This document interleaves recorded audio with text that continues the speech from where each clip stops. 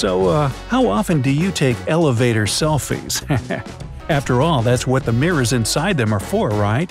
Or could it be for safety or monitoring reasons? Or maybe they're hiding some secret parts of the elevator you aren't supposed to see.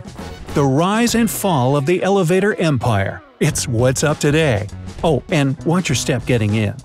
Number 1. The great-grandfather of today's elevator was designed by legendary ancient Greek mathematician Archimedes himself. Back around 235 BCE, he built a wooden platform that went up on ropes in an open shaft. It was used for lifting water or building materials and powered by men or animals. Number 2. The Roman Colosseum used to have elevators, and not just one, but 24 of them. They transported cages with wild animals inside. It took at least 8 people to operate the elevator properly. All 24 doors had to be opened simultaneously to let 100 lions in the arena at the same time. And then, I guess they had lunch or something. 3. The first public passenger elevator was installed in 1857 in a department store in New York City. It was manufactured by the Otis brothers and was steam-powered. Even though it was super slow compared to today's machines, it seemed like a real miracle to the public back then. Otis managed to calm people's fears, as many were afraid it would free-fall when going down. Woohoo! Just kidding. Number 4. Back in the 19th and early 20th centuries, elevators were called movable rooms, as they were designed way fancier than many apartments today. They had chandeliers, expensive furniture, and carpeting. Passengers would sit down and enjoy the ride. Maybe that somehow has to do with those mirrors inside the cabins. Just fancy decoration? I think we need more facts to be sure. 5. If you dream of living in a penthouse but can't afford it just yet, here's one comforting thought. The upper floors have become so prestigious and luxurious only recently in history, and it happened thanks to elevators. Before that, only servants and low-rent tenants lived there, as they had to climb too many stairs. With elevators, the rich made it to the top floors, loved the views, and stayed there. 6. These days, over 325 million passengers go up and down in an elevator every day across the world. The average person travels in that moving cabin 4 times a day. Do you? 7. Out of all those 325 million, not everyone is equally brave and excited about taking the elevator. Okay, maybe it's not that bad now. But back in the 1920s, when modern-type elevators were becoming more and more popular, a lot of people were anxious about going for a ride. Hotels, stores, and office buildings came up with a solution. They started playing calming music inside. Today, this music still plays in many places as a tribute to the past. Now, that rings a bell. Maybe the mirrors are there for the same purpose. They do have a calming effect on me, except when I'm having a bad hair day. I feel like the truth is out there, closer and closer. 8. To calm down those who believe in spilled salt, black cats, but mostly the unlucky number 13, a lot of buildings don't have a 13th floor. So it's no wonder around 85% of elevators installed by the Otis Elevators Company in the US don't have a button with that number. I guess mirrors wouldn't please the superstitious. So what's with them anyways? Number 9. A lot of elevators around the world are decorated with mirrors. It turns out they aren't there for safety reasons, but to keep you busy as you move between the floors. When your mind is occupied with something, for example, wondering if there's that gray hair you see, or is your left eye slightly bigger than the right one, the journey seems way shorter. These days, businesses also take advantage of everyone's love for selfies, and sometimes add funny drawings or quotes on the mirrors. When you share those photos online, you're offering free advertisement. The less selfish reason mirrors are used is to calm people down with claustrophobia. A room with mirrors always appears more spacious than it actually is. 10. Are you one of those people who always push the close button to make the elevator doors shut faster? Let me know in the comments below.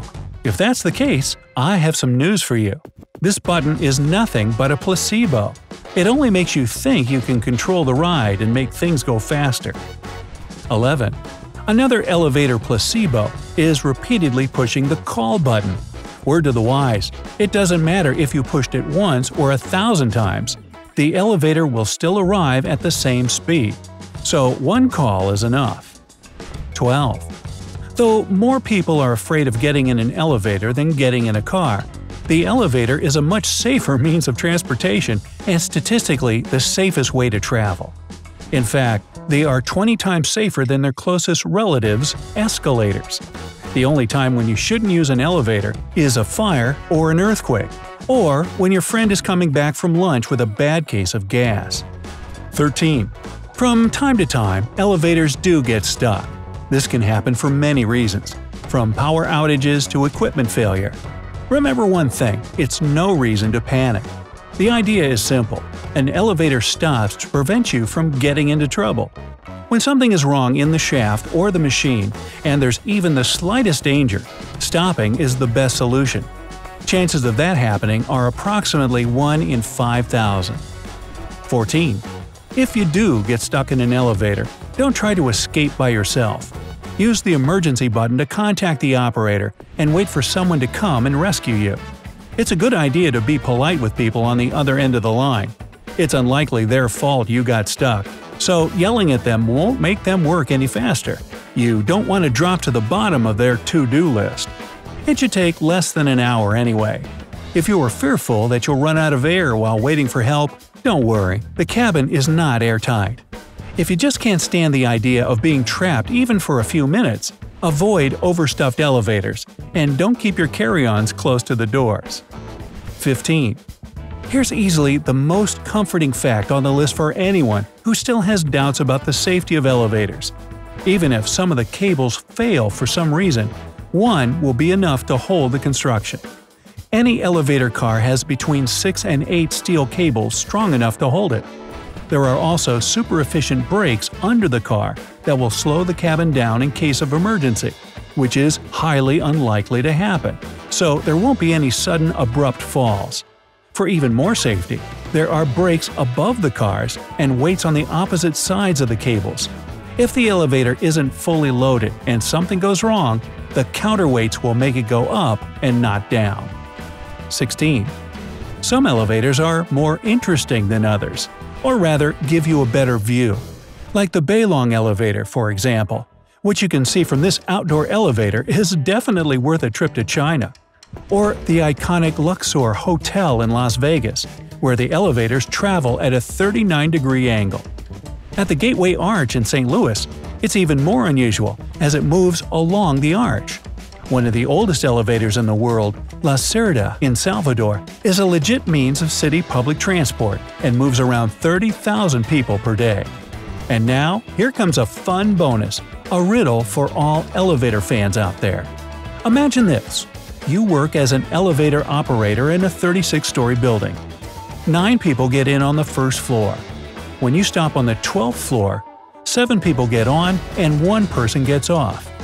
On the 16th floor, 11 people get off and 5 new passengers get on. On the 20th floor, the operator pushes the wrong button and the elevator gets stuck. Now, the question is, what color shirt is the elevator operator wearing? I'll give you 10 seconds to think it over.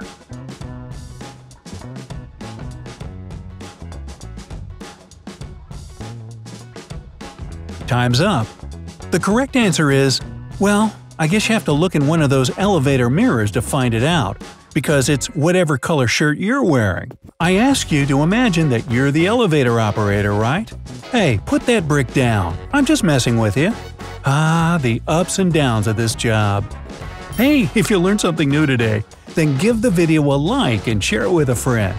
And here are some other cool videos I think you'll enjoy. Just click to the left or right.